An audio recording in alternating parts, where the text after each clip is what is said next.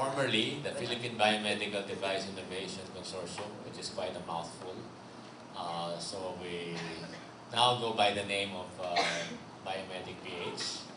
And I think it would be good for us to kick this off with a short round of introductions. So let me start by, maybe we can start with my partners in crime. Okay, so Lorraine and then Good afternoon, I'm Dr. Lorraine Faldon, Health Analyst for the Biomedic PH. I'm Nathaniel Cruz, Electronics Engineer, Tech Analyst for Biomedic PH. Right. And then can we ask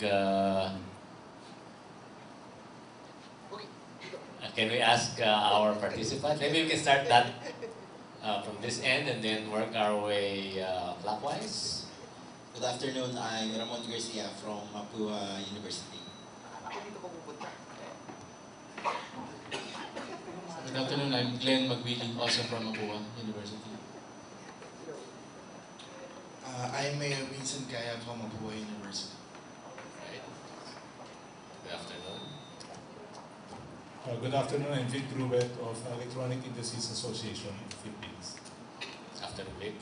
Hi, good afternoon. Gistoni Sarsuela from Analog Devices. Ivan Santos from Analog Devices. Good afternoon. Right, Sonny and Ivan. Norman Bardalis, Industrial Designer for Hele. Hele is one of the projects under the PICARI program. I'm Wilson Leong from Xylog Electronics Philippines. Good afternoon, Wilson. I'm Michael Magera from Project Agapay from Lasal. Paul Dominic Beniquet, Agapay from De La Salle University. Hi, I'm Jude Sassing from Orthopedic International. Hi, Jude. I am Al Sarafica. I used to have a medical device company in the US for 17 years. I'm a balik scientist and trying to help you guys here. And hopefully something will happen. And support, also work with Louis at the Tech Transfer Office of US.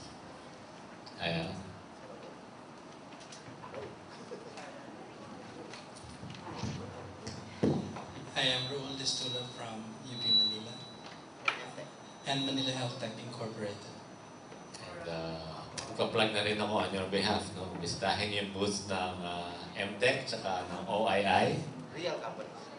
Real companies with with great products.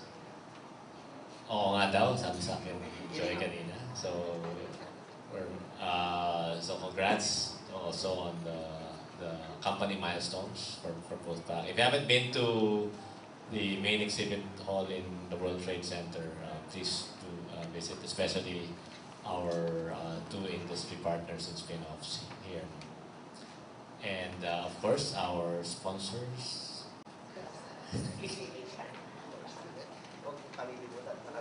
Rosel Martonito po from PCHRD. I am Joanna America from PCHRD.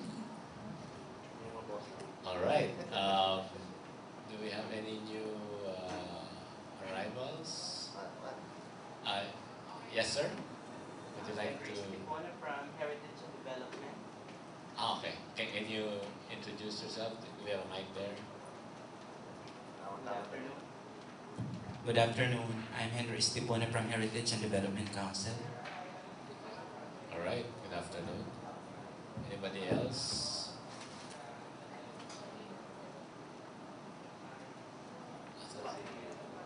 Okay, yes, go ahead.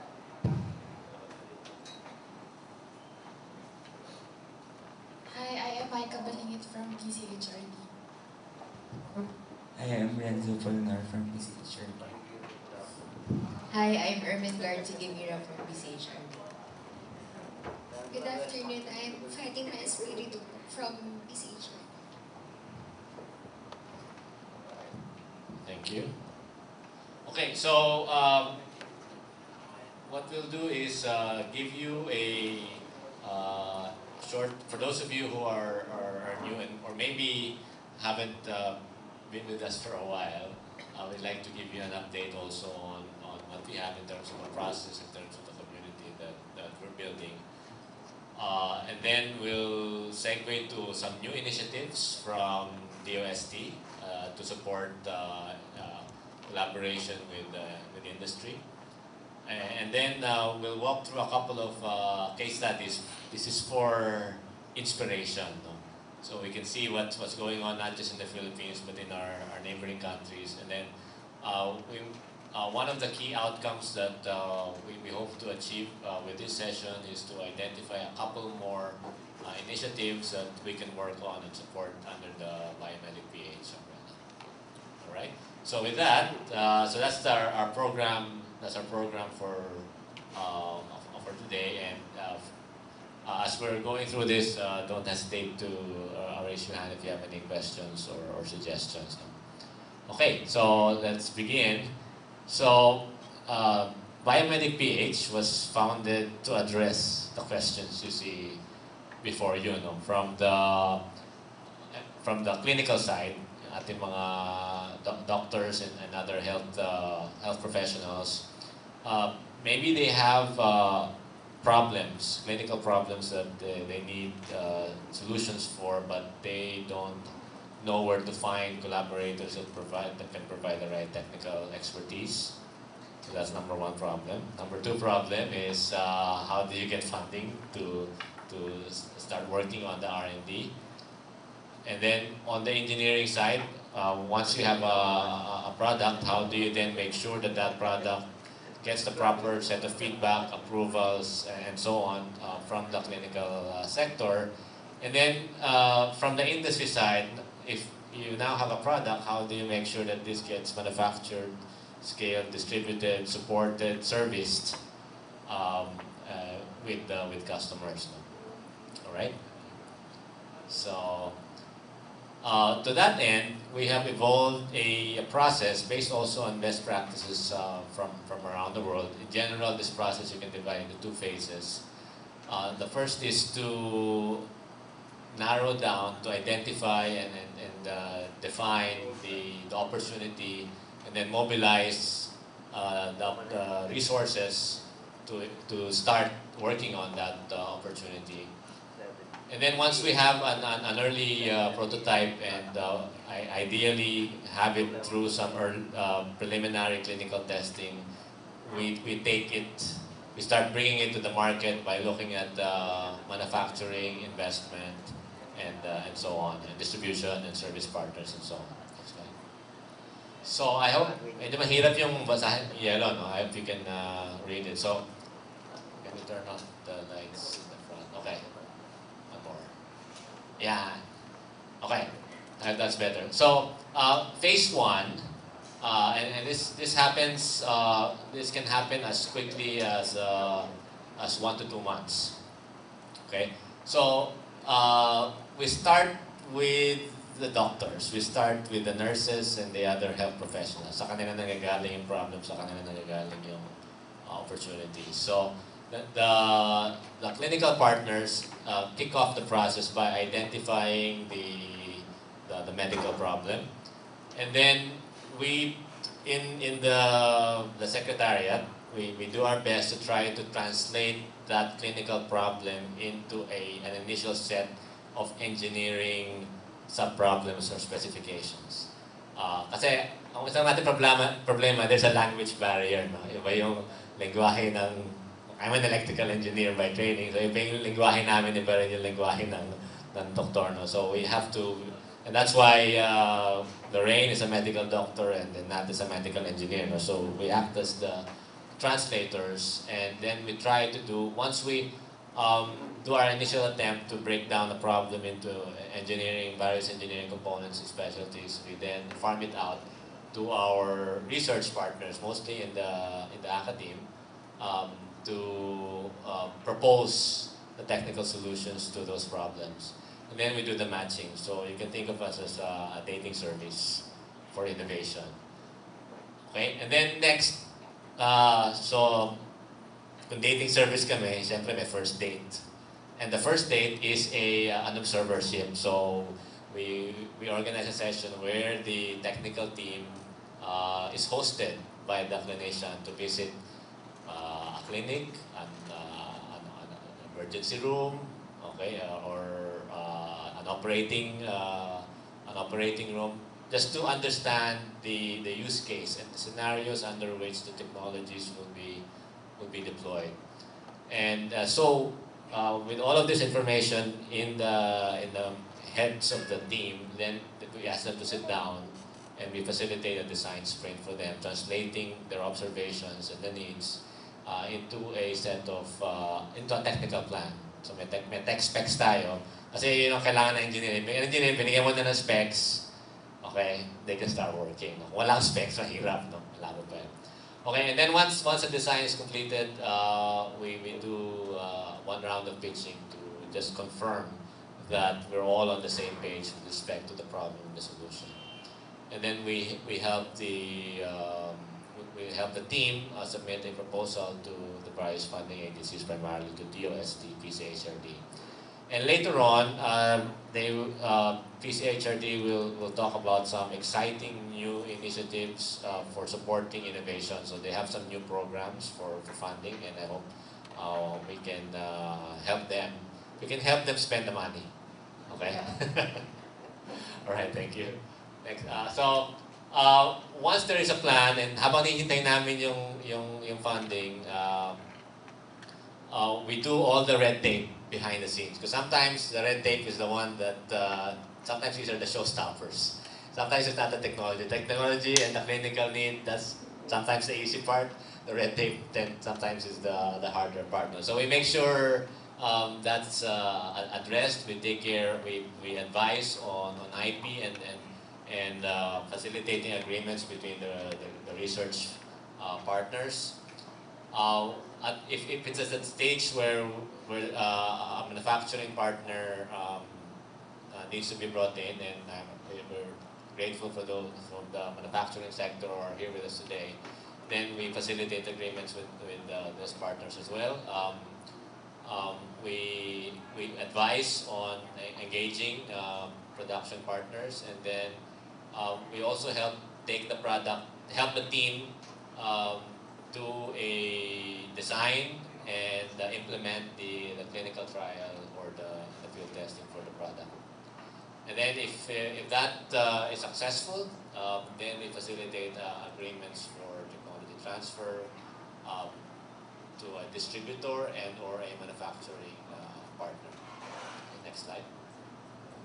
So to date, we have a small but growing community of the health and manufacturing sector. So we have several hospital partners, PGH, Lung Center, UE, and right. And then we have several academic partners here. And on the manufacturing side, we work with IMI, Ionics, and Orthopedic Innovations, and also providing prototyping support from some of our academic institutions. We have currently Ixis Zilog and Maxim Integrated. And in the regulatory side and the funding side, so of course we have DOST, PCHRD, but we're also working with FDA and other funding agencies such as CHED, Tropicari, USAID, and Newton Fund. All right, next slide, please. So here's our current pipeline of products, and we have 3 that already have received funding. Agapay is the team of Paul, and led by Dr. Bugtay, is working on a robotic rehab technology. We have Ginhawa, led by Dr. Bagos, which is working on a ventilator. And then Hele, led by Dr. Chong, is working on a hearing screening device for newborns that will facilitate implementation of the Newborn Hearing Screening Act. Okay, so may batas po yun. in addition to those projects, we also have initiatives in wound care. Starting at the top, we have initiatives in diagnostics, infectious disease and surgical pathology, and hopefully, okay, project with Dr. Destura, we can get that also started. We have initiatives for eye screening, wound care, surgical tools, particularly in orthopedics, and rehab, and other technologies like Agapay for rehab. Next slide, please. So while we're doing the next few talks, we'd like to ask the following questions from all of our partners here today. Okay, and we're constantly on the lookout for opportunities to provide some matching, and we'll consolidate and match it up. So, again, as consistent with our process, we need your inputs on health and clinical problems that we may possibly address. Okay, and then we want an idea. So the first one is in general which health areas or sectors you might be your organization might be involved in, and in that particular sector, what are specific problem areas that you think we might be able to help you with, and also give us an idea how prevalent that problem might be. So prevalence might be in the form of, say, number of cases, a year or a month that you encounter.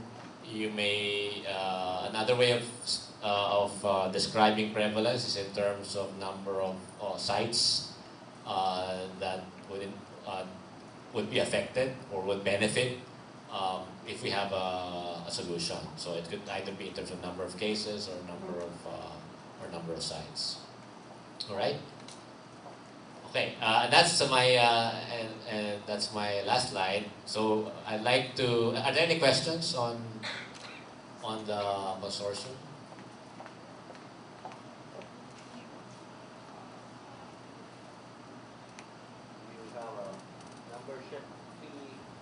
Wala. Kaya nga may sponsor eh, so walang membership fee. Ang fee lang is in effect to participate. Kami pa nga nagpapakain eh, so is to participate, to send, to provide opportunities, problem areas for us to tackle, as well as technical and other relevant expertise to move the innovation from the lab to the clinics, to the patients. Yes. Yeah, just curious lang. This is phase 1, sir. Doc. What is the phase 1? Before the funding, sarili sikap ba yung team so far? For the most part, yes. Although, as I mentioned earlier, we do have, I mentioned Exizilog and Maxim. They are able to, some of the early proof of concept, especially if the work is done by a student team, we are able to produce very quick prototypes, lalo na kung electronics, and that's certainly been very helpful. Several of the projects in our portfolio benefited from that kind of prototyping support, because one of the things that is very helpful for the clinicians is to see something very tangible. Hindi yung papel lang or PowerPoint or even a CAD drawing. If they can, see it and touch it and interact with it, then it facilitates the discussion and helps refine the design faster.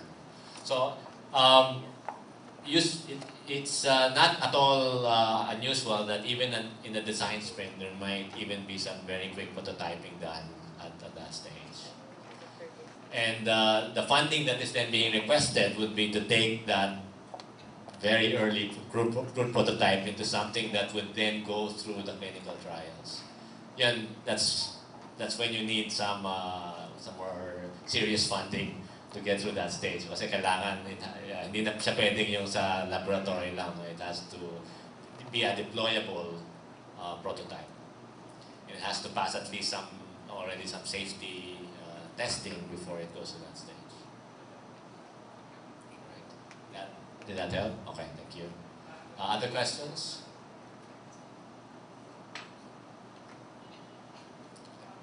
All right, with that, I'd like to turn the floor over to Joanna. Okay, we'll talk about this HRD support for this innovation. Good afternoon, I'm Joanna. I'm from PCHRD. I'm one of the project officers for this priority area, hospital equipment and biomedical devices. So just a brief description. HEBD, or Hospital Equipment and Biomedical Devices. So we aim to develop affordable, safe, and reliable hospital equipment and biomedical devices. We also develop skills and expertise in biomedical engineering and related areas. So parang kahapon po tinanong ako if how many MS or PhD graduates on biomedical engineering can we support.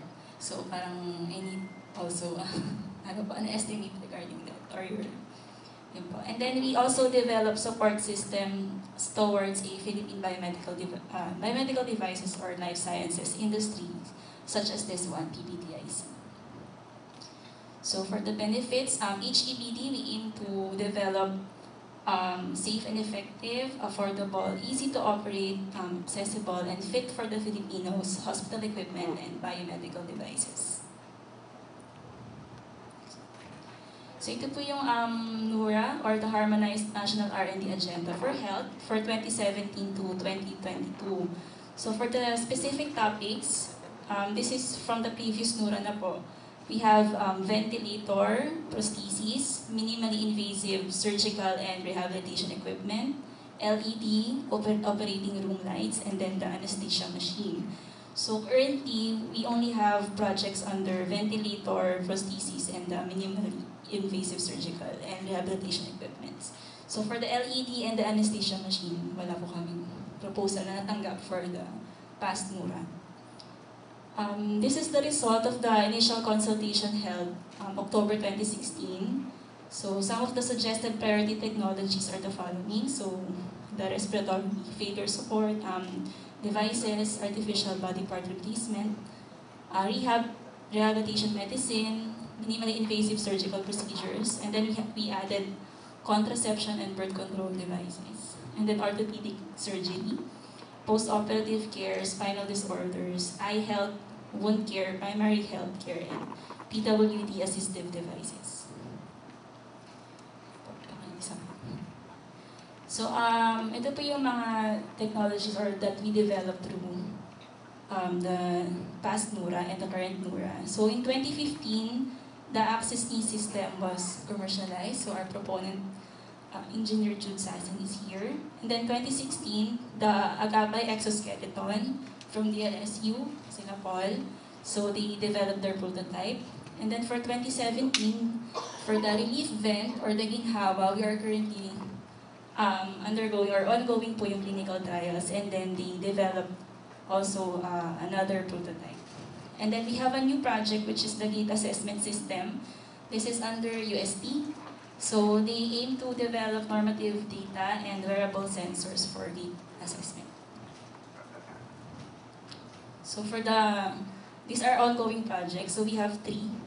So number 1 po yung ventilator. So we already developed 3 new prototypes. So this is the initial prototype, medyo very crude pa yan. But right now, mas maliit na siya. And then there are currently ongoing clinical trials. And for the Agapay, our implementing agency is De La Salle. Our proponent is Dr. Nilo Bugtay. So we have initial product design and prototyping done.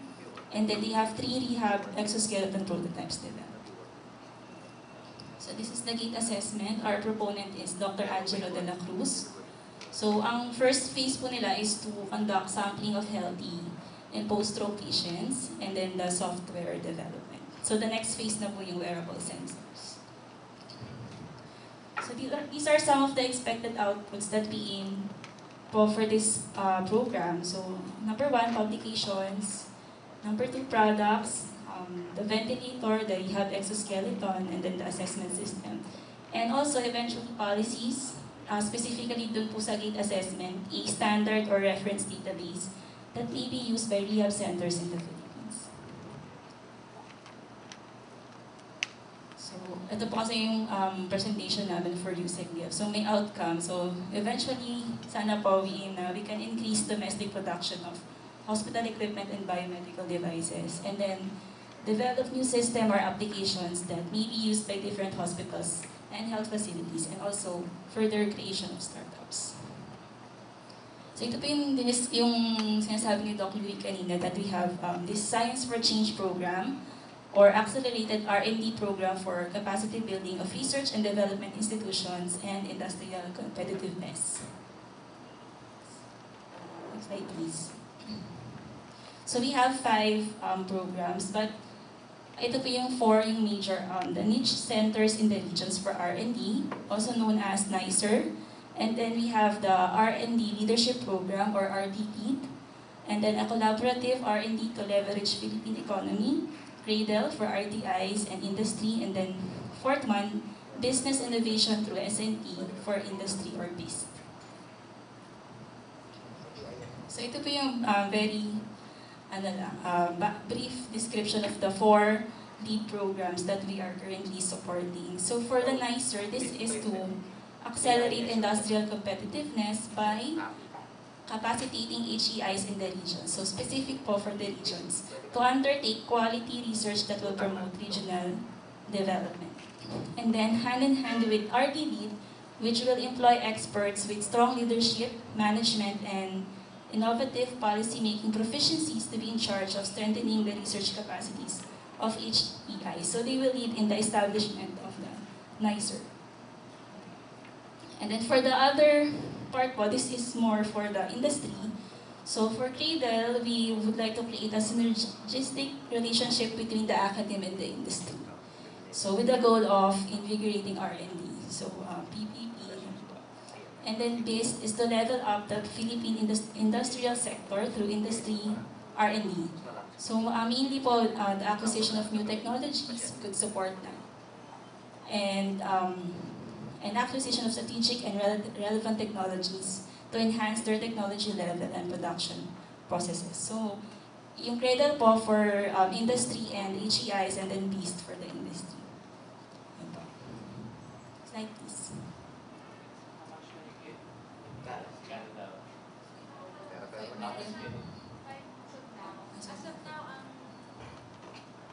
Maximum funding as of now is 5 million per project, but we can also give more if there are funds available. On the Cradle, do you fund clinical evaluation?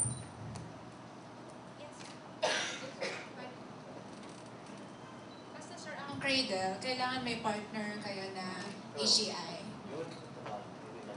Yes. BIST is for industry. No, not required. Yung Cradle, yung may partner dapat ni HEI. Yung business for industry.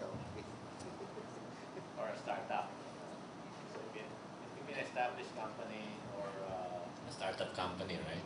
Yung beneficiary ng BIST. But it's not just for equipment acquisition. It can also fund Pwedeng technology, the acquire technology that you want to license. License in. Yeah, license in. Pwede yan. or clinical rollout. You want, when there's a technology outside that you want to acquire that will help your business here, or it will help accelerate the utilization of your locally developed technology. Pwede kami. Pwede rin. One of several possible uses. So it could be, just to recap the discussion so far, it could be for clinical trials, it could be for technology acquisition. Suppose your product has several components, one of which you may need technology sourcing to license in the technology. It could be also for scale up, for parang pre-production equipment acquisition for production. So parang capability, improves the capability, right? Kasi yan, nandun yung production yung production processes. It's a loan right now. I want to clarify it. Right? It is, yeah. 0% loan, I think, but it is a loan. You will pay it after 3 years after completion of the project. So let's say your project runs for 3 years. So after 3 years, dun pa lang mag-start yun. Yung payment, pero hindi lahat, not part payment. Not Financing, pero you're only... ang payment period is for a maximum of 3 years din yan. 3 years din. But before you start. Same like sa TAPI. Yes. But the funds are... From a separate bucket. Pwede ka ulit mo. So this is not just TAPI funds, no? This is from DOST. This is DOST Central Office funds. Yeah, but we can... Yes. Binibigay nila sa amin kung health-related. Kami ang nag-evaluate. For evaluation. Yeah, thus we recommend to the central office which ones can be funded, which ones not. But outside of PCHRD budget?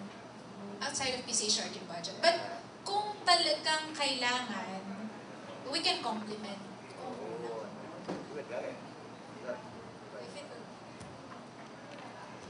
Yeah, Yes, question on the question. current projects. Curious na ako kung may differentiator ba yung current projects with the competitors sa market na? That's one of the things we normally, previously, the proponents were not really, did not have a systematic way of positioning the product and identifying all of those different factors that will facilitate technology adoption. But that's one of the things we do in the consortium. When they go through the process, we take them through the customer development framework where we identify all of the different factors. IP, manufacturing, competitive advantage. Yeah, we assess the technology readiness level. We look at markets. We look at user stories. So it's not just the usual engineering project approach to innovation. We have to make sure that when we start this, that the finish line, are health beneficiaries, patients, and health professionals. So it's an end-to-end design and thinking process. After you submit, and Biomed will help develop the idea. Right. So we the Biomedic PH was help shepherd the project through all of the various phases. Kasi ang KPI namin, it's not just how many proposals we get, it's how many technologies actually get deployed and how many beneficiaries there are. And so that's our ultimate KPI. So we make sure all of the issues are, including regulatory, no? Baka kasi hindi rin pumasa sa regulatory. So we make sure that is addressed. So we have identified, when we started, we took stock of all of the issues that were hindering innovation previously, and then we just enumerated all of them. We hooked up also with advisors from around the world. We visited meron kami role models. Ang idol namin yung the UCSF, previously it was a pediatric innovations program, but they now expanded beyond pediatric devices. So ang dami na nilang tackle. But so there are role models that we are following to make sure that the innovation gets yes, sir. I'd just like to add a comment also in relation to about the differentiating factors, differentiating features of the projects. Kasi I just also noticed sa presentation kanina yung parang sa research agenda when you support affordable, safe. I was looking for innovative or something new. And not just para merong competitive edge. And I think it's important to have something, not just me too low cost. We're editing it as you speak. Thank you for that. Yeah, it's a good. That's a good suggestion. To succeed in the marketplace, you have to have that edge. Otherwise, you will just continue importing. Right? I think that's a good point. We have a couple of new participants joining us today. Can you introduce yourselves?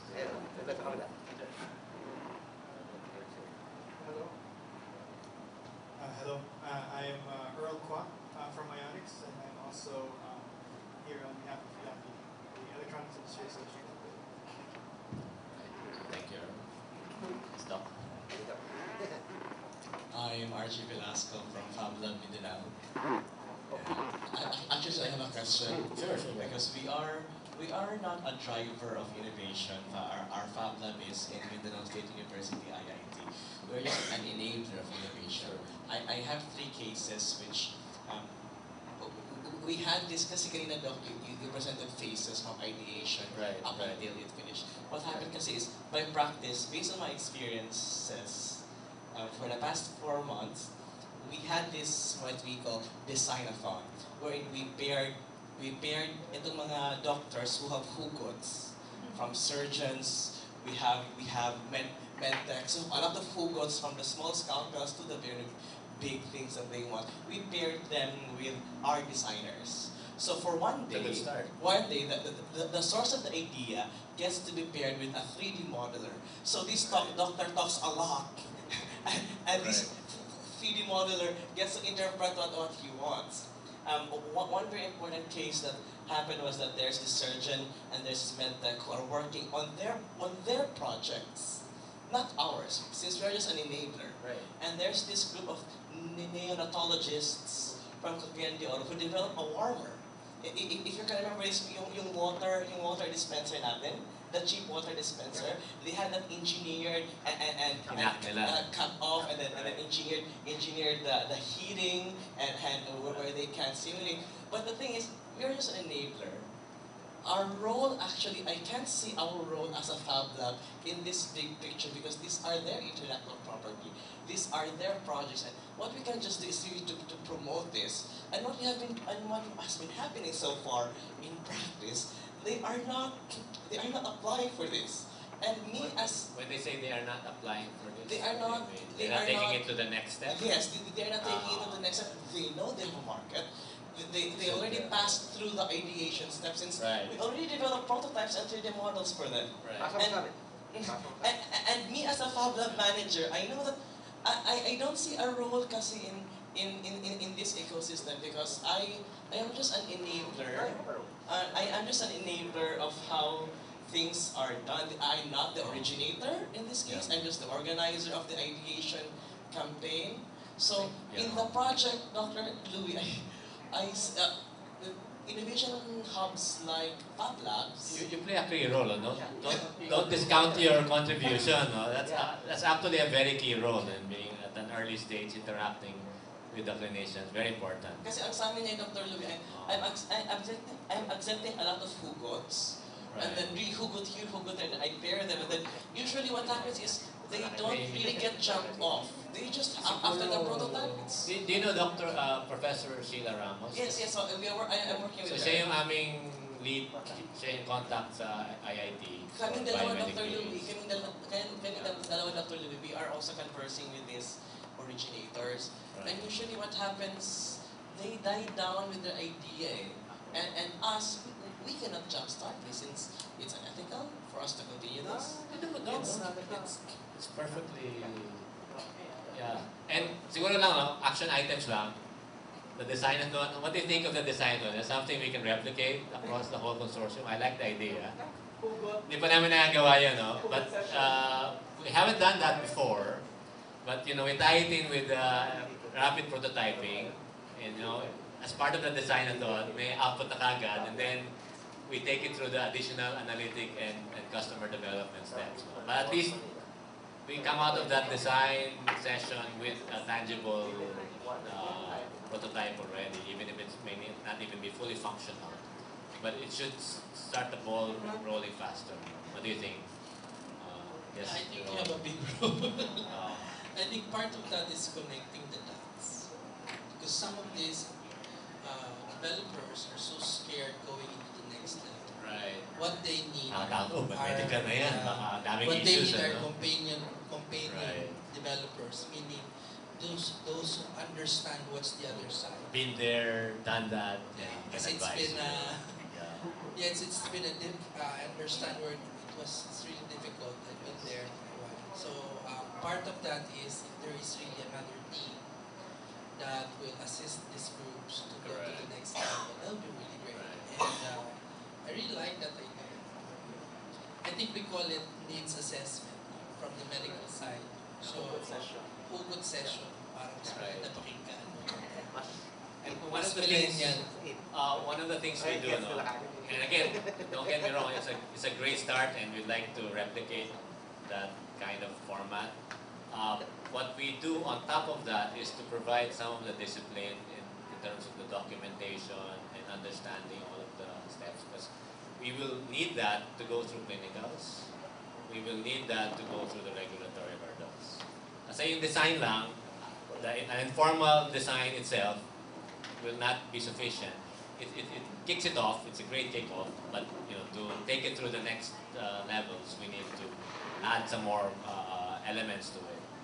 I can add US input to that. Because when we develop medical devices, I have 7 FDA-approved medical devices in the US.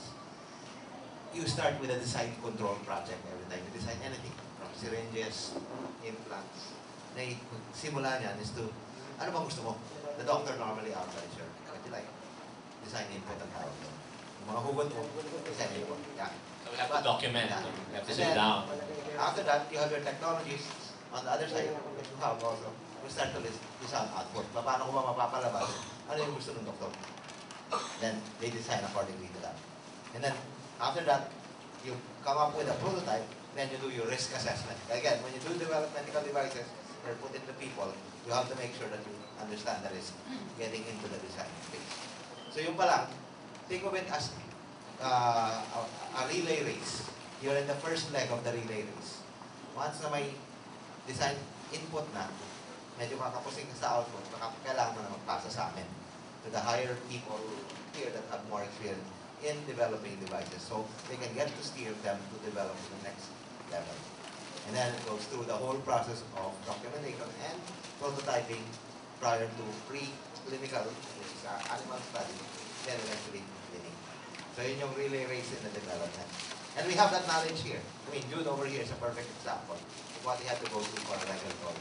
I went through it for 15 years in the US. Transferring it here. Meron kayong mga tatanong. Marami kayong matatanungan na ngayon. Magtanong lang kayo, pero meron tayo, kung hindi ko man ako yung makakasagot, maghahanap tayo nila. Pero for the meantime, kailangan mag-usap tayo. So, even the economic analysis, kasi minsan doon natatakot yung mga designers and engineers. No? And that's, the economic side of innovation is something that definitely needs to be addressed. No? Without, if you skip that part, you will also not be able to launch the innovation. Kailangan factor. You do cost benefit. So the doctor, for example, needs also to know the cost benefit of the device. And sometimes those issues will need to be folded back into the design process.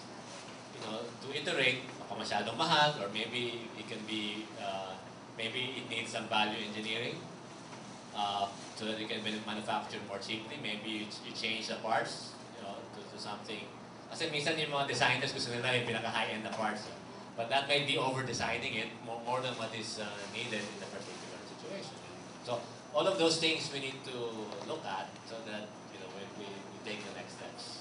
Speaking of projects din to Louis, kasi what happens kasi on our side is that the attendees of our, we call it speed dating technique. Giving one night stand. Parang it's parang siyang the doctor as a source of the idea, and the designer, we speed date them. And usually what happens is after their exercise it really doesn't it doesn't jump into something. Nagiging one night stand a day. It ends in the designing, and that hindi siya medyo maybe on our side it's also our fault. We haven't linked it to be, and we haven't documented it though, because usually the attendees of a design I found will just be there for rapid thinking. Right. And not really to have it documented on what I really want. It's a rapid thinking exercise. It is good, and that's necessary also. But one thing we do in the phase 1 process, how do you motivate people? And that's a general problem in any innovation ecosystem. How do you motivate people to take that long road? You know, it's not easy. So, but one part of the motivation, and I think in our design session, our clinicians did a great job of this, was to understand the patient. Put the patient at the top. Kasi at the end of the day, you know, the clinicians and the engineers, we're here because we want to make a difference. So that's part of our documentation. We try to understand that. We try to highlight that. And then we try to paint a very clear picture of how this technology is going to benefit and who is going to benefit. And that, putting that down in PowerPoint, putting that down in documentation, serves as the inspiration. Kasi kailangan mo rin ng fuel eh.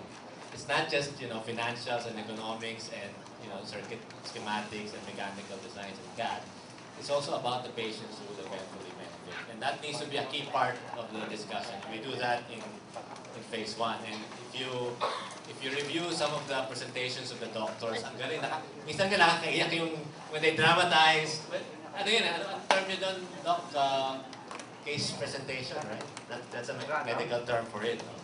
You know, you have this patient, ganito yung pinagalingan niya sa buhay, ito yung personal situation niya, ito yung nangyari sa kanya. And then, here's how the technology, here's how the device will solve the patient's problems. So that needs to be a key part of the discussion. And if you have that there, that's what helps motivate the team. So that's maybe something that you could add also to your design. So, nagdagan yun ng case presentation. Ask the clinicians. Sanay na yung clinicians yan to do case presentation. They just ask them to do it, and you will be amazed by the kinds of how they position the product and the. What time is the road? Yes, Doc. We have. Yes, sir. Yeah. Do you limit your funding or your support to some guidance with electronic devices, or you can just fund some testing for medical, like using advanced materials? We're not limited to electronics, mechanical devices. We have some in our portfolio that are surgical assist devices. So these are purely mechanical devices. We also have medyo chem, no? Materials, like you said. Advanced materials. Right, advanced materials. Yeah, that's certainly welcome as well. Those do fall under our medical device. Can you introduce yourself, sir?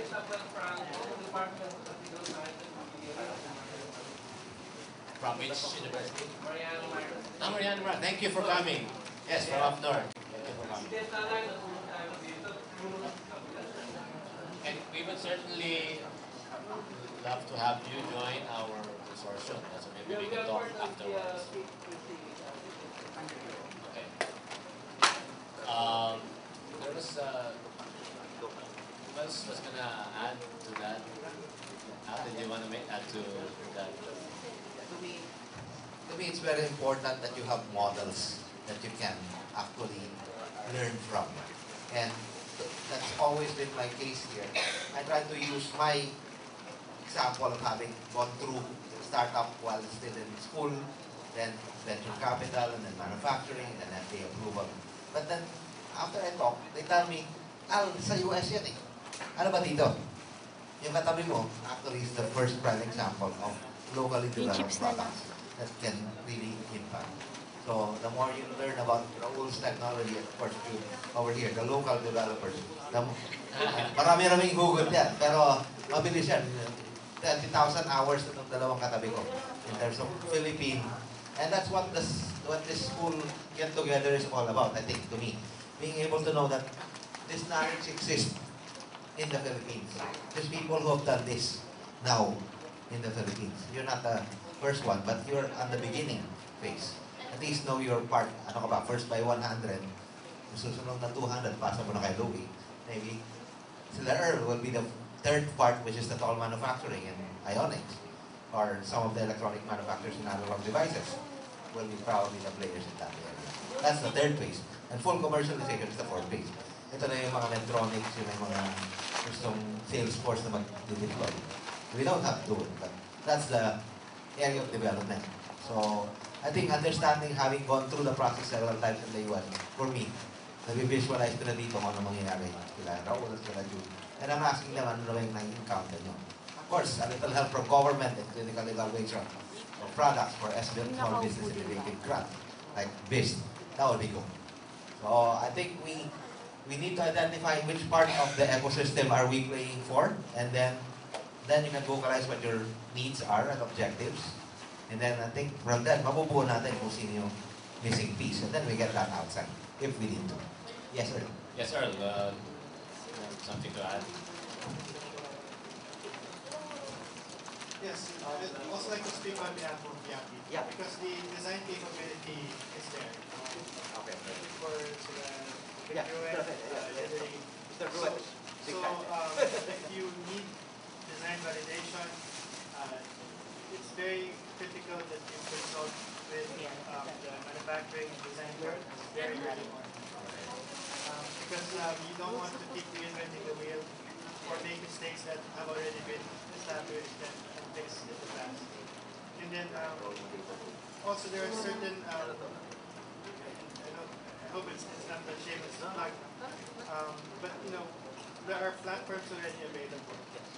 Build on. That you can build on. Right. And so, especially for electronics and the shift towards the Internet of Things, a lot of what we call analog type of devices can now be digitized. So, for example, the likes of Ionics is working with the likes of Consortium here in the Philippines so that they can make their air conditioning units smart. So there are many different ways of doing it, and there's a lot of local support in terms of development. And it's not just Ionics, but the rest of the memberships. All right. Thank you, Earl.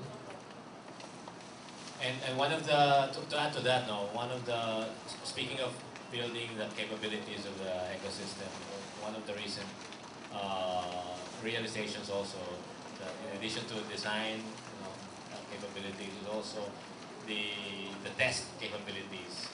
Even our own regulatory agency, medyo mahina pa doon, but you cannot develop until you also are able to match that with appropriate test capability. So that's, I think, something that the OST will be in a great position also to support and make the investments in or to support the industry.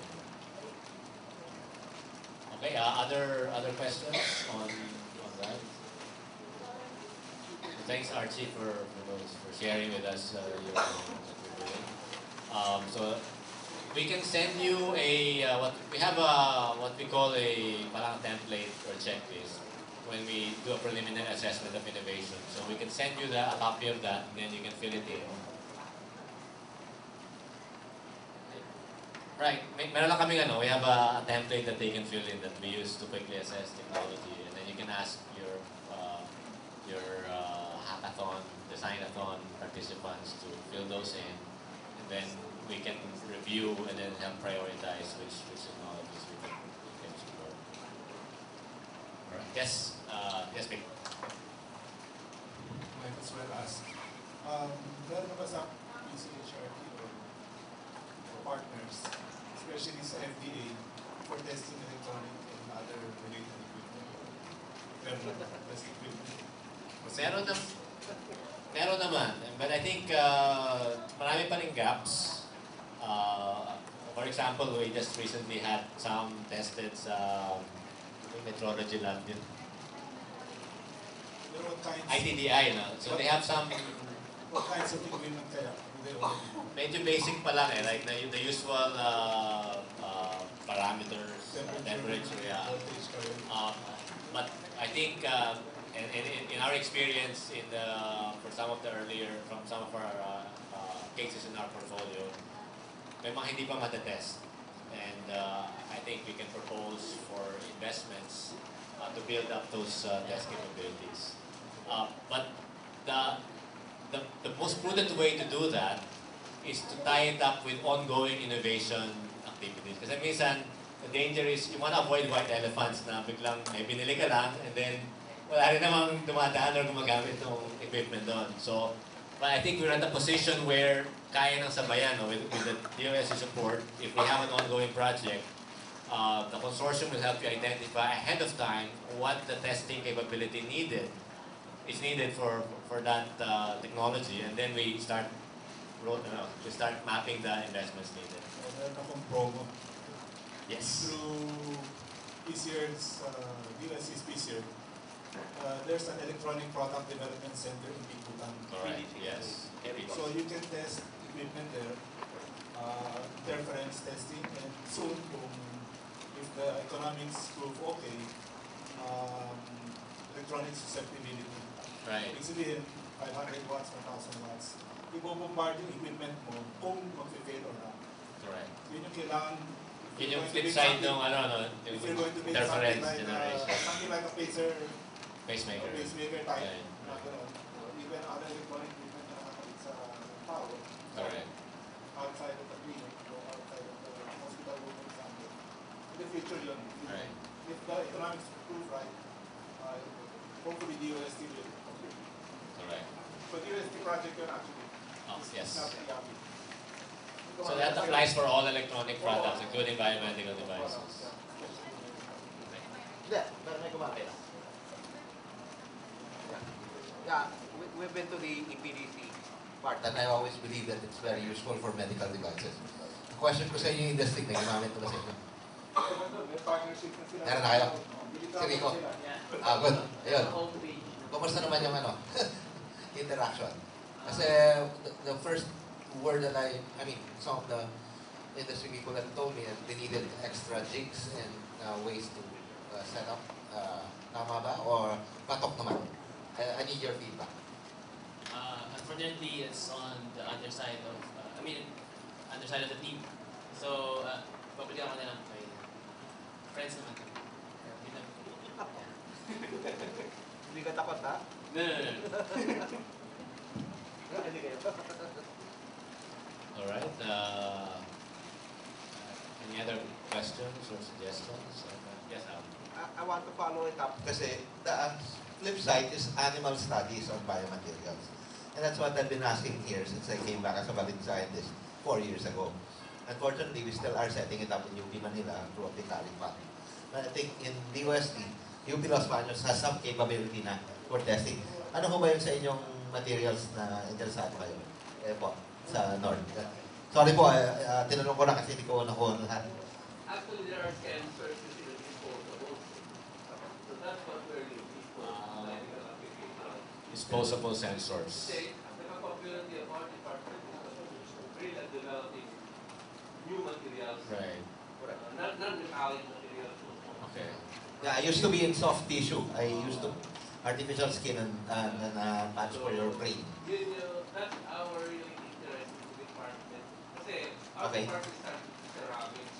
Okay. But then we are moving to advanced ceramics. Okay. So that's why we don't have the capability. Well, the other departments have capability. So primarily ceramic materials. Yeah. But ours in the department is ceramic materials. So it will be substantial, but it's also part of the medical. Kasi by knowing exactly what your applications are intended for, then we can ask exactly what type of capability, testing capability, we can request from PCER practically. Kasi I'm also a consultant for your USAID strike. One of the problems we encountered was we were developing hyaluronic acid from fish eyes to substitute for your facial cosmetics with HA and for your knee for hyaluronic acid injections. The problem was we didn't have any capability to do the more advanced testing. So I ended up doing the testing facility in my US facility to do sensitivity testing, cytox testing, all the way down to chronic tox. So yun yung mga tipong, gusto ko mag-example na Kailangan pa. But at the same time, I need your help, industry specifically, na may interest kayo to do it. Na hindi lang ako na galing sa US na nakikialam dito. But really more of, to tell me, frankly, we really need some capacity building in testing for devices. And this is what we need. And yes, I think now that you identified yourself, I will. Yes. Si Dominic Barsaga. Yeah. Si Dom. And si Okay. Leo. Si Leo. Oh, yeah. Sige. What happened to you? Yes, all.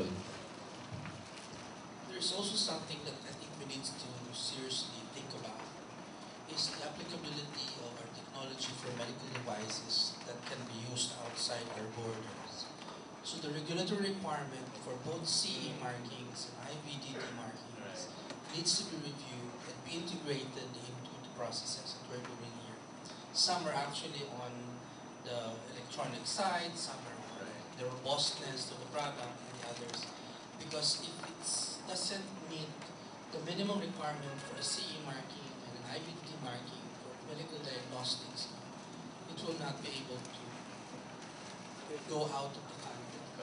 Lalo na sa with ASEAN integration. Yes. So what we do is we apply for the CE marking internationally, and then you have a whole bunch of different sorts of regulatory standards.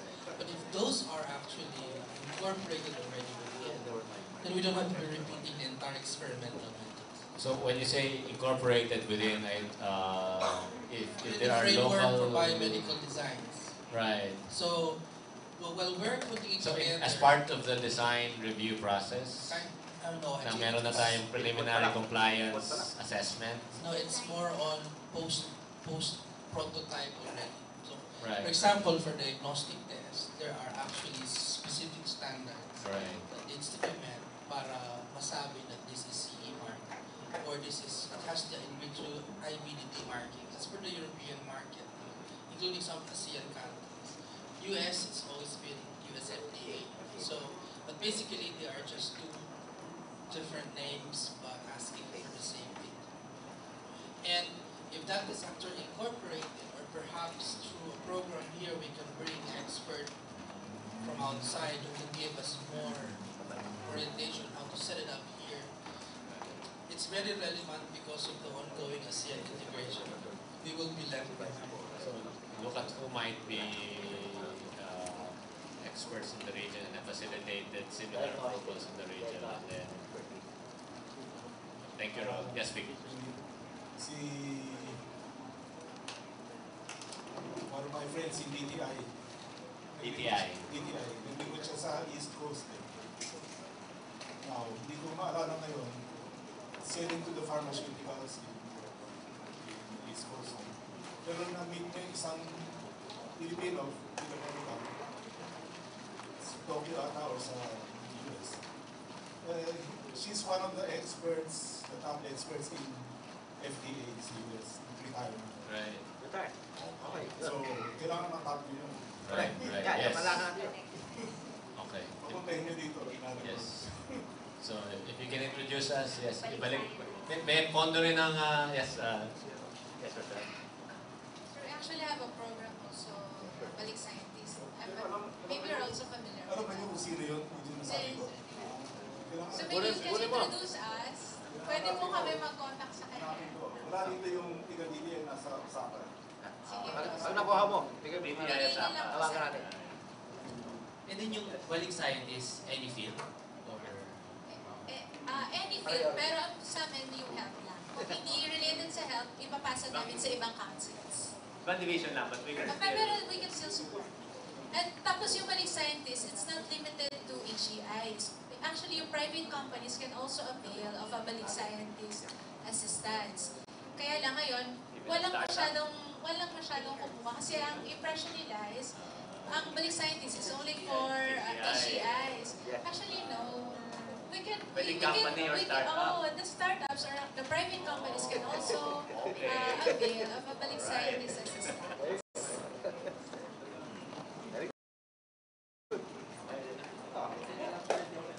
Technical field. Tama ka kwarta natin. Pero kunwari, he's a technical expert, but maybe like Rose is a regulatory expert in a technical field. Would that qualify as Balik Scientist? Okay. O, kunyari, siya, hindi siya engineer or scientist, but ang galing niya sa regulatory compliance. Pero he's working in a technical industry. No? So that, I think it ma-justify yan. No? Hindi Balik Scientist. Pero meron ring DOST support possible for those kinds of individuals. Alright? Yes, in the back and then Al. Yes, in relation to the regulatory organizations and to the compliances, I would just like to make a strong point here that a product that doesn't meet regulations and compliance, doesn't comply the regulations, is just a mere innovation. Kasi nga, project lang yun. natin pwedeng dalhin ng product sa market, You cannot reach to our productize. customers without meeting those requirements. Yes. So That's why it's a must-do for all of the projects in our portfolio. We help them hurdle that step. So I highly suggest na ipapasok to sa design process.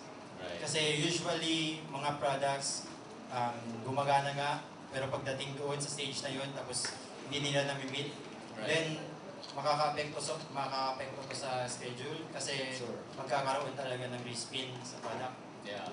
So and it's even costlier to do any design changes at that late stage. So, syempre ayaw natin mangyari yun. So at the earliest stage possible, we want to make sure that we address all of those issues, regulatory, economic, of course clinical, safety, and all of those things. Habang maaga pa lang, while it is still cheaper to address and fix all of those issues, iniisip na natin.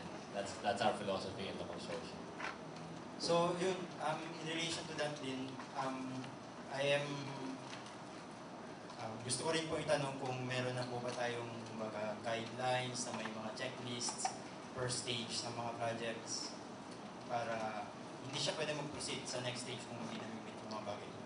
There are a lot of guidelines already out there. We didn't have to reinvent the wheel. Marami rin kami hiniram. And part of our challenge is localizing some of these. For example, FDA, Euro compliance is may documentation naman doon. But when you're just trying to address the local market first, we need to take stock of what is the precedent and what are the requirements for our local FDA so that you can clear that hurdle first. Kasi syempre, while we were dreaming big and trying to tackle regional and global markets, let's first dominate our local market and be able to comply with that. And syempre may sariling kulong rin yung local regulatory natin. So once we address that, but we also want to make sure that you're looking out for the global standards as well. Yes, Ron. Just to add on, kasi we are a little ba dapat behind talaga on our FDA requirements. Right now, for diagnostic testing, they can only review 10. The rest you will The local FDA. The rest you will request for FDA exemption in the absence of its capacity to test. So maybe ask groups from our end. It's convenient because we don't have to. But if you really want to make us, regionally and globally competitive, maybe we can already incorporate what is being asked, even if it's not required currently by our regulatory. So, my suggestion is, if there is a pipeline from design review all the way to prototype, field testing, and market evaluation, post-market evaluation as well. In between those two phases, naka-incorporate yung regulatory requirement, at least to the minimum. Because there are already standards followed, ISO standards for manufacturing and all of these, including the CE and IVD marks for each diagnostic test for infectious disease, for non-communicable disease, and for medical devices that are readily available from the web. So maybe a small committee can put together and quote-unquote Philippinize the whole lay out a roadmap for the or globalize yung program natin. Localize yung program. So that way, paglabas, nasa Pilipinas or nasa ibang bansa, hindi na uulitin we're harmonized. Yung lahat ng Correct, na correct. meron feeling sabihin, dapat pala noon ginawa ko na. So we set the target, syempre, at least regional compliance, and then we set the roadmap from the current local scenario into at least the regional And then we compliance. can teach our local FDA how to regulate us. Yes. Pwede naman yun. Pangunahan na natin. It's better that way rather than someone is regulating Biglang us but they don't know what they're regulating. What they're doing. It's more sama na loob. Biglang from out of the blue, some unreasonable, Parang hindi naman nag-cut sila... and paste the requirement and then yun na. Might as well, you know, it's really coming from the sector who are actually developing locally. Right. Is there another question to that? Yes, Al, would you like to add? Yeah, just to touch. Touch on the requirements. Having been in the medical device industry for 20 years, I had summed it up with one word: TRIM. Technology, regulatory, intellectual property, and yung M, tatlong M yun. M3. Manufacturing, market, which means clinical testing, and money. Magkano ba lahat yan? So, pag pumunta ka sa DOST research, I think I did present that. Look at the trim on the development. I apply it in almost any device I develop, or any technology for that matter. Now, in terms of regulatory, we have products approved in the US and in Europe. Medyo applicable naman yung data ng dalawa. That we need to confirm that here, June siguro, malaman natin kung hanggang saan naaabot yung mga testing mo dito, kung accepted within ASEAN. Because that's an information that will be very helpful, especially if we are harmonizing within the region. Kasi I think it would be kind of silly for us to develop, unless in your case, Raul, if your markers are really that good and it can address a particular type of disease in a better platform compared to the European model or the US model, I can see the importance of acceptability of having a regulatory filing in CE and US FDA. But for other devices, typically, ang laro na naman natin, dito lang muna sa atin, but at the same time, with ASEAN harmonization. Anyone who has an experience, I would say, would love to hear from you in terms of may produkto kayo ginawa dito, pinadala niyo sa Indonesia o sa Malaysia o sa Thailand, nalalaman mo kung ano hinihingi nila. That's very, pakishare sa environment natin dito. I think that's to me, when I saw this happening, I was always been organizing a government, university, industry, roundtable for research. Ito na yun eh. So I didn't have to reinvent it for help. So when I arrived here, ginagawa nyo na dito. Ayan ang government, ayan ang university, ito ang industry. Kayo. So with that, tumutulong na lang ako kung ano alam ko, dati akong industriya. So, but I think the key part is, let's voice out, be more vocal about your issues and your problems. That way we know what you need. And then we'll try to pitch in whatever everyone learns as they go through the development process. Okay ba yun? So right now, I'm repeating the entire process in Australia. So nakakapagod. Wala nagsabi sa'yo. Okay, and on that note, I'd like to add something to the table for discussion, yung sa market. And I think we had this discussion before with June, and maybe this is something we can put on the table for discussion. And that is government support for market creation initiatives in the Philippines. Kasi, as they say in Silicon Valley, we have to eat our own dog food. Sino pa tatakilig sa mga ginawa natin, kundi tayo rin. So, one of the ideas that I think we would like to get some traction on is for the government to allow certain leeway or some preferential treatment in terms of locally developed technologies. We're not saying 100%, no, but we're just saying to create a foot in the door, so to speak, policy for local kaya si Trump, no, America first. Filipino first. Meron tayong Philippine first. And I think that one role model is was it Thailand? So sa Thailand, and maybe would you like to elaborate on this, Jude? Yeah, in Thailand kasi they have this Thailand 4.0 program, and their concept is I think 1.0 was farming. Then 2 was So 4.0 na sila, hindi na 2. 3 was industrialization, meaning they now make their own cars, they're industrialized, and they believe that they're a middle income country, and to move to a high income country, they need to be innovative. So they have to create, kasi ngayon they're just making their own, they're making parts, but they're just manufacturing. It's not their own creation. So they want nila design. Yeah, nila design. So that's the Thailand 4.0 is about encouraging innovation in Thailand, so that it will be their own products. And to encourage this, the Thai government is, I think they're requiring government institutions or government procurement, hospitals, government buyers to source, if there's a Thai manufacturer, to source at least 20% of their requirements from Thai manufacturers, or developers for that matter. 20%. They're not asking for 100% sourcing locally. No? But yung foot in the door lang, 20% lang muna, 1/5 of your requirement. Yes, Al. Yeah, one program that I got involved in and trying to, because I'm a medical device developer, I was talking to Jude about sterilization. Normally, we sterilize our product using gamma sterilization. We don't have one in PNRI, and it's reducing its power.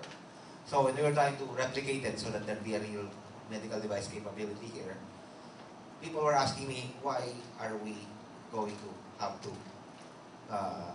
do that? Why don't we PPP private partnerships? Which I tried to bring private partners into the venture, almost willing to put pork in 40 million.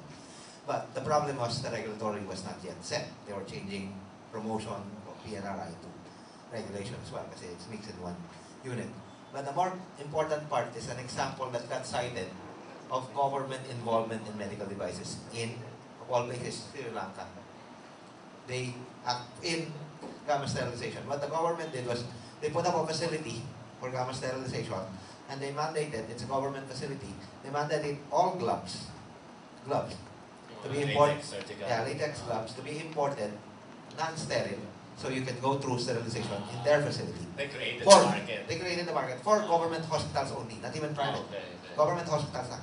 Doon dapat dadaan. Doon dapat dadaan.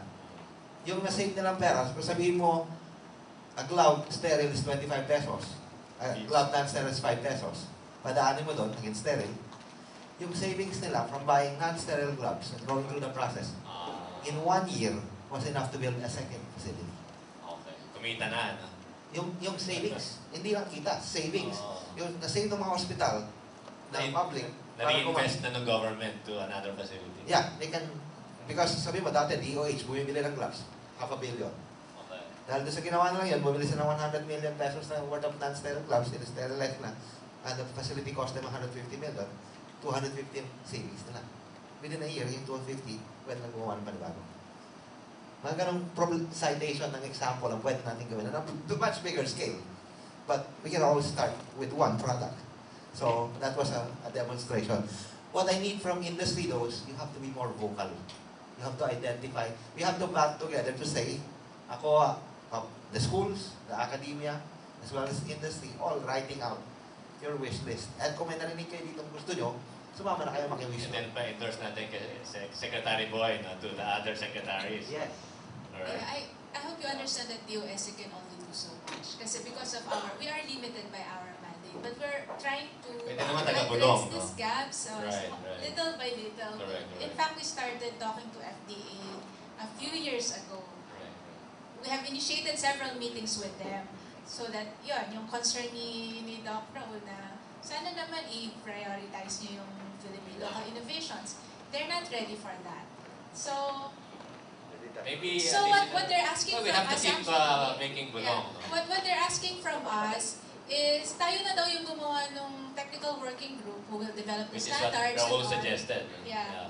Pangunahan na natin. Tapos, bigyan na natin sa kanila. Tapos sabihin natin, ito yung standards. Tapos they will implement that. Kasi from their end, we also don't know who to tap. So kasi tayo yung magkakilala. So, The so experts are tayo in na this lang room. yung mag-initiate. Parang yun yung sinasabi nila sa amin. So that's one. Plus the So you think that might be the approach also for DOH, for Yes. example, in terms Yes. of government hospitals procurement, in terms of the market creation in their initiative? case naman, we're trying to reach out to PhilHealth. PhilHealth also kasi reimbursement pathway yan. Kaso well, Cost nagkaroon factor kasi ng will changes kill in, PhilHealth. several changes in leadership actually. So, hindi rin masyadong nagpo-progress. But we're trying to bring it up every now and So is that something that we can, have as a formal initiative within the group? So In addition to the regulatory initiate, initiative, we have but market please help creation. us. Yeah, but definitely we will. So we have the regulatory development initiative. We also have market creation, market development activities that we can endorse to appropriate government agencies. Yes, go on. And one important item, kasi pag sinabing Filipino first, we can shout our hearts out every day about that here. That requires a legislative agenda. We've reviewed kasi the laws because I've been competing with foreign technologies in my home country until last Thursday.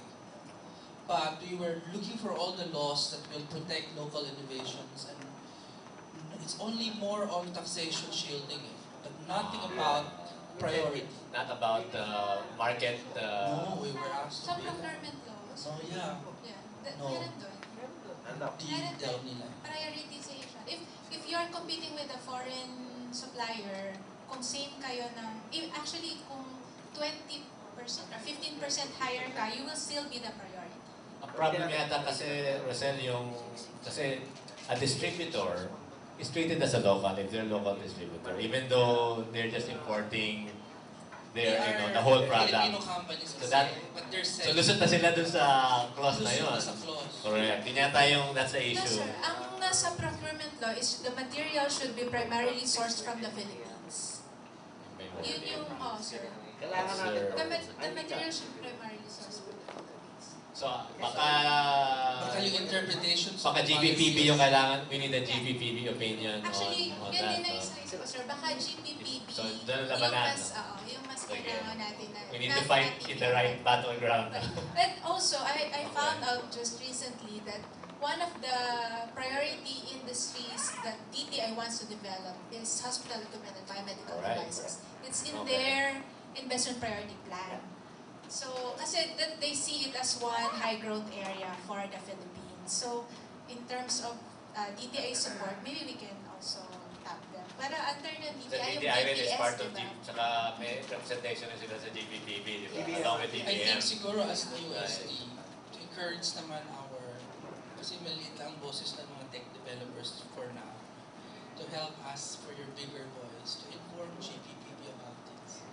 Because it's different what we're discussing here from what they are implementing. Maybe one deliverable for us is to draft maybe a white paper initially, just to, and then add the benchmarking with similar initiatives in the region.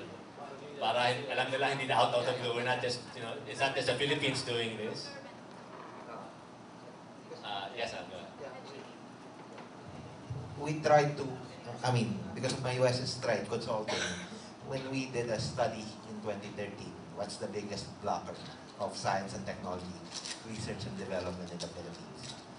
Single answer among the academic community, procurement. So we did a summit with DBM, COA, the UST, and everybody. And the outcome of that was a recommendation towards the regular scientific equipment procurement. But this is a new item that this, this is the other side. Which is this is the buyer side. Yeah, this is the buyer side. But I think we can, if indeed, that there is particular sections. Because you have pieces of the information here that's not common knowledge. Because you have to encounter it in your process with DOH. You know it from your assessment of procurement. I talked to Dennis Santiago, DPPB. This has not come up to the issue about supporting Philippine innovation. If you're a startup company, right, you're starting a company like this and this and that, one of the procurement law requirement is you must have a single government receipt worth 20 million sale. Yun yung qualification. Previous contract. And I would like to ask our AIAC partners also to weigh in on this discussion because this is, I think, an industry-wide concern, especially the local. It's anti-local startup. Go ahead, Vic. Maybe you can. Hindi ko alam yung exact figures, but we basically went through the same activity with the DOST office. I think it's 50% of the next deal somehow. That you have a contract. So malaki yung amount. Oh, so malaki. obviously it's not a startups. 25% of the total. Not a startups. 25%. It's biased against SMEs and startups. So. Because Right. ang parang hinaharap nga doon you have a previous project of the same background Same, in terms of amount and or technology. So, Hindi tayo makasama. So there could be two avenues of where we can do market creation support. Number one is yung the foot in the door, 20%. The other one is yung qualification in terms of previous contract. No? So maybe we can create some additional space there. No? So we have 2 points of possible interventions in terms of policy that we can try to influence. Obviously, you have to influence COA. Paano, iba yung... Pero GPPB rin yun, kasi GPPB yung nag-weigh in on qualifications. Always dependent on what's regulations are out there. So they just interpret it. Saka policy. Pag sinabi ni GPPB, pag sinabi ng GPPB na this is the policy. basta may bulletin. Yeah. So I think GPPB dapat yung kausap. Yung that's where the battleground is gonna be, to create yun nga. Very disruptive yung, like, tanong ko pa nga, pwede ba yung mga, kung cumulative receipts, pwede na nga, di ba? Pero hindi lang single receipt purchase. Kawa-kawa lang yun. Correct. Yes, Lorraine. If I may add, if this requires legislative agenda, maybe we can knock on the door of Senator Bam Aquino, who heads the comms team. So that's the... So, because if we need this to be a policy that the Senate would approve, then Senator Bam Aquino is the head of the Science and Technology Committee, and also he supports SMEs also, so startups. So it's a perfect combination, and it's just one senator. So we just need to bring this to his attention, and we have connections naman with that. So I think we have 2 clear suggestions in terms of policy. Yeah. The procurement kasi, you have 3 levels of intervention. You can do it on the training level. You can do it on the administrative level, which is the secretary just says. Training is staff, no? Training of the staff. Administrative staff, like UP right? is training their BACs. Yung mga procurement staff. Yung bids and awards committees nila. So that's one intervention. But yun yung internal lang sa loob ng university. The second level is administrative, wherein the respective departments can issue AOs, administrative orders, or executive orders in the case of DOST. IRRs, yeah, and so on. with implementing rules and regulations also. And then, of course, the last option is legislative, which is a little more difficult, and there's a 3-year turnaround. Iba-iba yung timeline ng... yeah. Kaya kami, we try to stay, we wanted input, pero really, if we can address it through administrative or training-wise that PCHRD can initiate, that's probably the fastest route, if you ask me. And then we plant the seed for the longer-term legislative action. Yes, sir. So I also wanted to have parang a benchmark. So as Ionics now, we work with a lot of startups in the Silicon Valley. Right. And there's some tinge of irony here because you're talking about startups and then in the Philippines.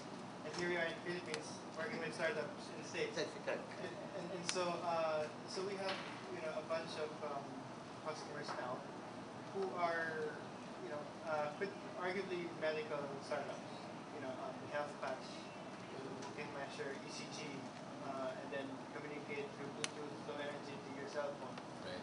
So that's arguably a medical device. And so basically, you were mentioning something about different steps, so multi-focus regulatory pathways. And so as a startup, you have to be very lean, and you don't have the resources to have full-time staff on every single component of your business.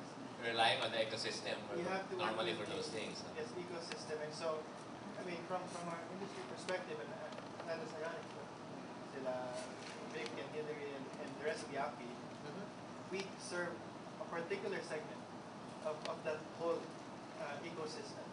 And so we experience that, startups who come to us, they give us a specification. And then please help us design it, and then prototype it, and manufacture it. So a startup. A startup. A fellow startup, yeah. And then the startup is then focused on business dev, marketing, channel management, Customer validation. licensing, etc. And certification alongside us.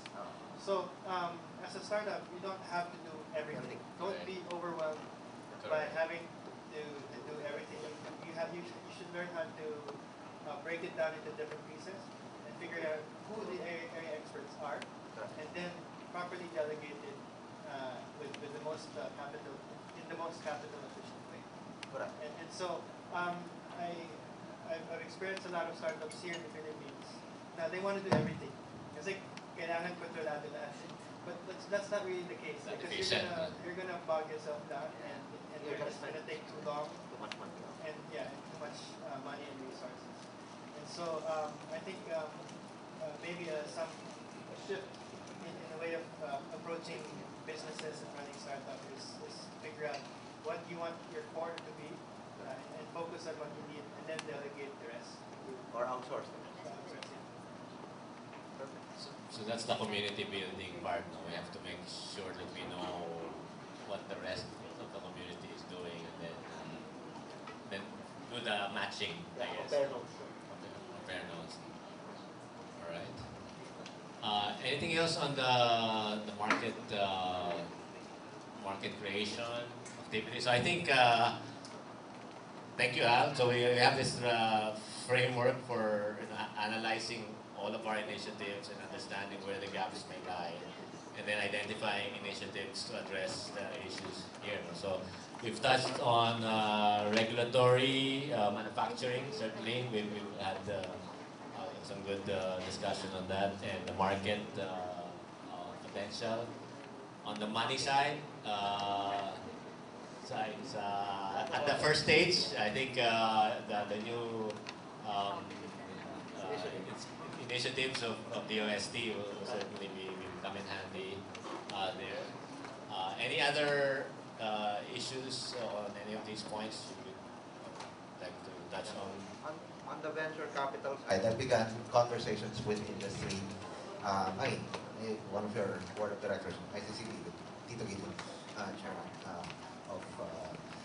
but we need to band together again. This is the classic case of if you build it, the money will come. But if they don't see you, they're not going to have a money devoted to you. That's why I'm having a collection of experiences between Raul and OSI, and something to follow in terms of the devices development in Ionics or any of your partnerships. To me, once you start showing this group of people who are developing a particular field, the money will follow. Like me, when I started in the US in 1996, biotech was hot still. So may perang biotech, pero mas marami pa rin sa apps at saka sa apps at saka sa mga medical, sa mga electronics. But nevertheless, by saying that we have a consortium and there's products being developed, coming out, commercialized, then it gets to get the initiative from the venture capital community. Maybe we should raise a fund, which I'm already saying now. Now is the time to raise a fund. That's what I told Tito Gili from ICCP, and I'm bringing them for my meeting in Pasay this Friday and Saturday to begin the conversations with government to start, again, matching funds muna tayo. Raul, how much do you need? Plus the DOST. Yeah, matching funds of DOST is what I was talking about. And then, once you have enough traction to show, okay, you have sales of 50 million, okay, private VCs now will take notice. But not until you have that kind of volume. Actually, the number that he gave me is 100 million pesos. Bago ka na nung pansinin. Pero, ilagpas ko ba yun? Kaya, kailangan natin gawin to help people here to start with. But, again, every step of the way, guys, from the early development, co-sharing. I used all animal facilities are outside. I never tested mine. All clinicals are outsourced. In my company. The only thing is the making of material in-house. And then if I need electronics or anything else, outsource it. So again, focus on what your key competence is. And then from there, consult the group. If you have intellectual property, the reason intellectual property is part of TRIP is that you'll feel comfortable to open up to other potential helpers. Kasi hindi ka takot kasi meron kang pinangahawakan na. Correct. And It also incentivizes them to take To the help risk you with you also. because you have some protection. And I was telling people in the venture capital community that medical devices takes 3 to 5 years to develop, minimum. Probably 50 to 100 million pesos, all said and done. Saan tayo kukuha nun kung walang magkakapital? Your companies are probably very shy about developing that kind of funds. So that's why the UST is stepping up to the plate to the tune of 5, 10 million. 5 million, kaya nila mabilis. Above 5, they have to talk to them. Ano? Ha? Oh, 40 na raw. Tumataas na. Mamaya, 50 na yan. But again, the more that we demand the things that we're willing The more also confident also the UST is in that they're doing something right also on their increasing part. the investment. And the marketing demand. Right. Kaya talagang, I think we are in this particular unique part that we are also developing our healthcare system with PhilHealth. I won't touch that because of medical reimbursements.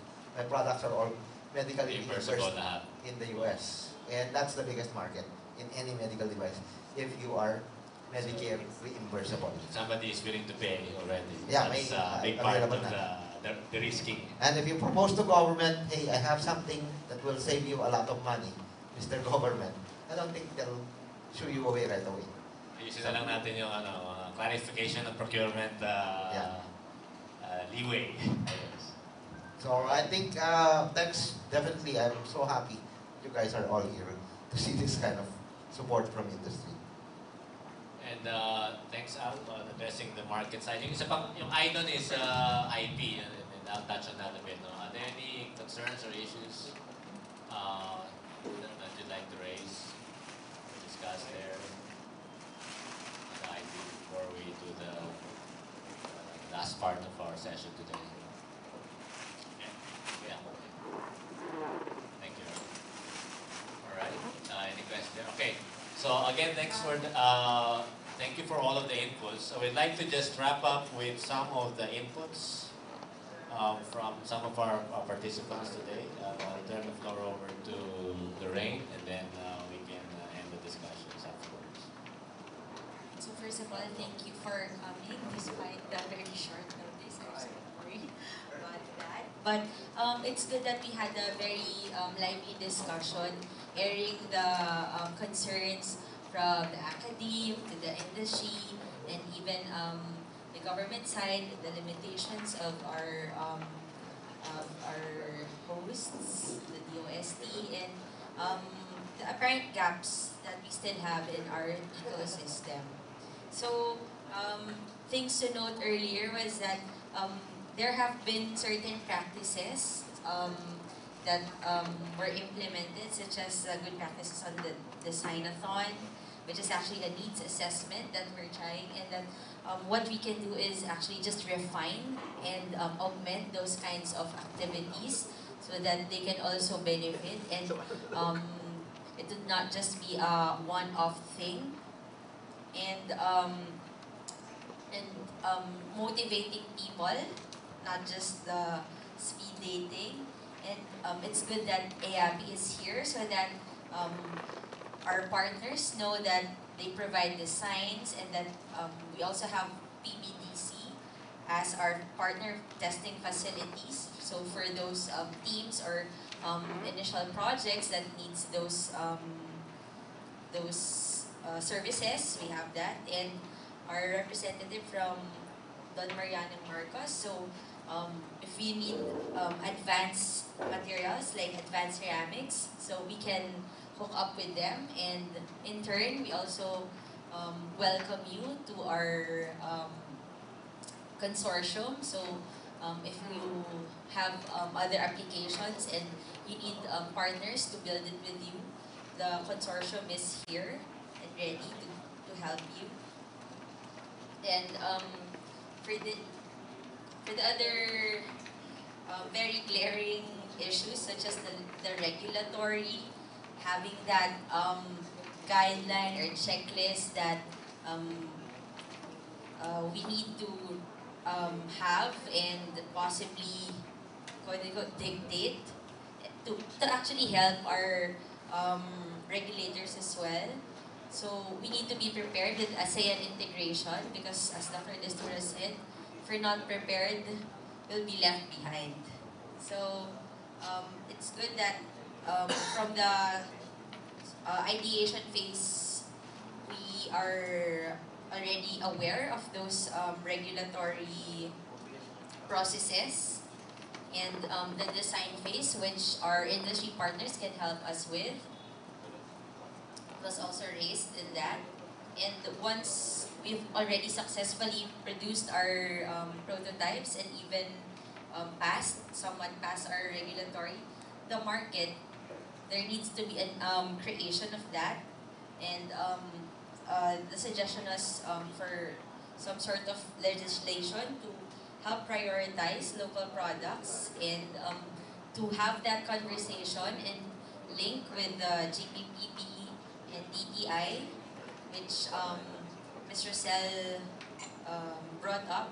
It's good that it's good to hear that not only with PCHRD that hospital equipment and biomedical devices is a priority, but also with our DTI.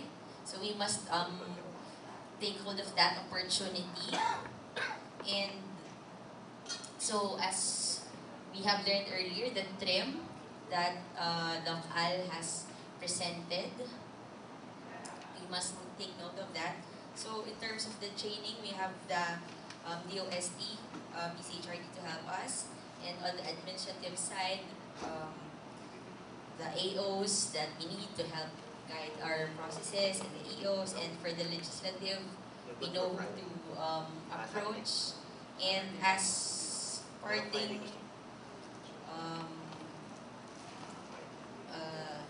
statement is, as startups or small projects, we must focus on our key competencies.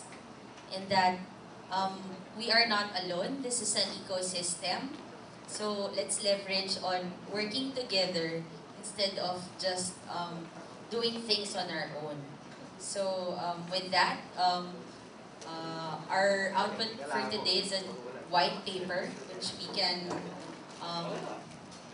recommend to our stakeholders, so that ours is a concerted effort and it's not just one, they only have like one group that they can talk to in terms of biomedical devices. So thank you. Thank you very much, Lorraine, for that summary. I also like to thank, of course, our sponsor.